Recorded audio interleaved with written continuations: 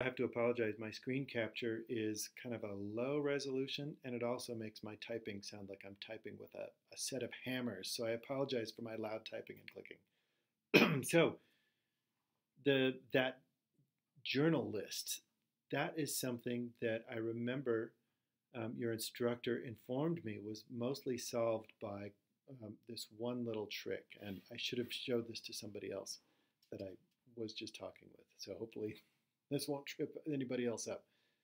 From the research databases at the Marriott Library, if you go to the databases by subject, and I'm going to communication, the first one, and I caused this to show up here because this is the best communication database, best point of entry for communication studies across the board.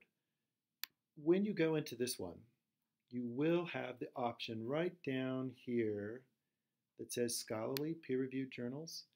Another one, if you click on references available, sometimes they have in scholarly peer-reviewed journals, they have like letters to the editor and things that are just not scholarly, like commentaries, I think you had mentioned as well.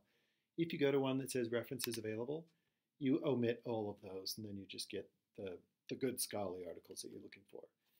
This will narrow it down. It's not perfect because there'll still be something that probably won't be on your list, but this will help you narrow it down.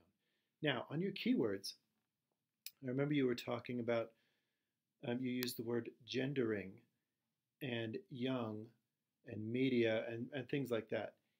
When you are looking in scholarly works and you're not quite sure, are they talking about gender, genders, gendering? Let me show you a trick in this particular database that works. I'm not sure if this, I think it works different in Google. But if you just do gender and then you do a star, that is called a wildcard search in this particular database. It will give you all of those iterations. So your prefix is gender, the suffix will be everything under the sun, including nothing. It'll catch gender as well. That's one way to get around that.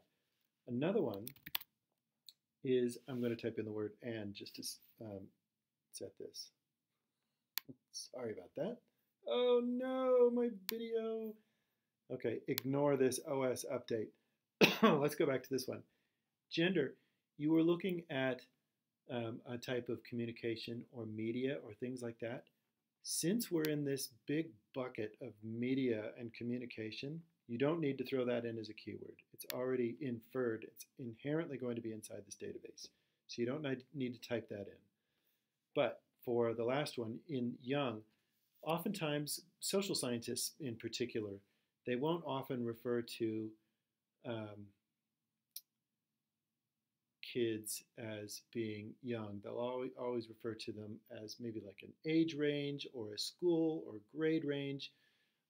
So on this one, I'm going to do that same wildcard trick, and I'm just going to do child and do the star. And so that will catch child, children, iterations that you might find in there.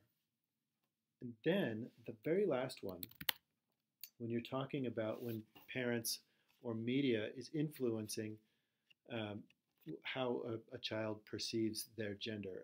Am I one way or am I the other, or am I a mixture of this? Am I looking at this side? There's so much going on that thankfully, this doesn't always happen, but thankfully it's pretty refined into the word identity, if I could spell that right. Identity. That catches a lot. Doesn't always work, but this is a great word. A lot of people use that in social science, psychology, a whole bunch of different ways. They're looking at identity. Using this keyword set, and again, we're looking at scholarly peer-reviewed works, we're going to get some that might not talk about an age range that you're looking for. And here we have things that are not in English. But all of a sudden, you're going to get here, all of a sudden, we're going to get things like where it's parents talking about something, or you're going to be talking about fathers, or you're going to get into the things where they're talking about children themselves. It's really a lot more focused. And hopefully, these will have the things that you're looking for. But since every interruption in this email is not going to bring me down, if you're not quite sure, and we still have a pretty good set, there's 73 scholarly articles. If you're not quite sure where to go from here, if you go to this subject, these are called facets down the side. If you go to this subject facet and then click on show more, you can see all of these different things that people are labeling their articles with using metadata. That's the keywords that authors use to describe their articles so people can find it in a database like this. These might be the things that you're looking for. So there's things like ethnicity, there's group identity, all of these different ways that they're looking at. Immigration. This is great. There's a lot of good stuff in here. It doesn't talk about the media specifically, so if you're interested in television per se, you would use that as one of your keywords. So gender and identity and child and television. So you could pick your particular media. But don't get hung up on the media, because right now there's so much media that you might get lost in finding very little, because people are talking about media generically rather than specifically television. So when I was a kid, television was king, and you could study things ad nauseum in great detail. But these days, there's no media monopoly on anything in particular. So I would advise you to stay loose on that one. Oh, one last thing. If you see this and it says PDF full text, you're good to go, because you could see the scholarly article itself.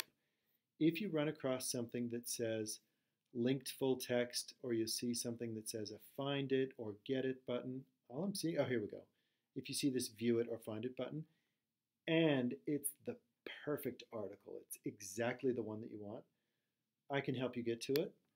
If you click on this view it and find it, and it says no electronic full text available or something like that, looks like it's choking on it. Oh no, it actually sent me to the full text. This doesn't always happen. If you run stuck, don't spend a lot of time on it. Just send me the citation. You could even just cut and paste this whole thing and send it to me in an email. I'll track it down for you, and I'll get it as fast as I possibly can, typically less than a day. So don't let that be a barrier if you find the perfect article. Okay? Let me know if I can help further. I'm very happy to do so.